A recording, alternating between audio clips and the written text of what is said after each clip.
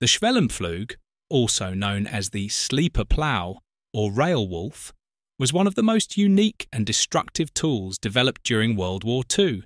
Created by the German forces in 1942, this massive rail plough was designed with a single grim purpose: to render rail lines unusable during retreats. As German forces faced the threat of advancing Allied and Soviet troops, they enacted a scorched-earth policy using the Schwellenpflug to destroy key infrastructure and hinder enemy supply routes.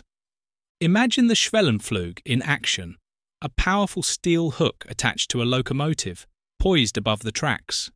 Once deployed, the hook was lowered directly onto the rail, tearing up the wooden sleepers and twisting the steel rails completely out of alignment. Moving at 7 to 10 kilometers per hour, the plough effectively ripped apart everything in its path, making the tracks impassable. It took only minutes to set up and required a team of 10 to operate, but the devastation it left behind would take weeks or even months to repair. The device was part of Germany's broader strategy to slow the Allied advance by obliterating crucial supply lines.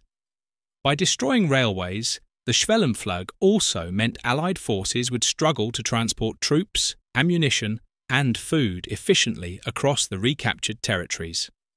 Its impact was so complete that, on average, it damaged up to 100% of wooden sleepers, 70 to 93% of steel rails, and up to 30% of the track bonding, effectively crippling rail networks and forcing the enemy to spend valuable resources on reconstruction efforts. The Schwellenpflug was particularly useful on the Eastern Front, where German forces had previously adapted Soviet railways for their own use by modifying the gauge of the tracks. However, as defeat loomed, the same tracks were destroyed by the Schwellenpflug as part of a bitter retreat. With its hook carving a path through railways, the rail wolf became a haunting symbol of Germany's scorched-earth tactics and the extent to which the Nazis would go to prevent enemy forces from using captured infrastructure.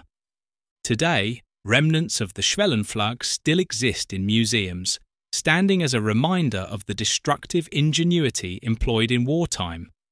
This machine, brutal yet efficient, reflects the lengths taken during World War II to control movement and disrupt operations. A grim chapter in railway and military history,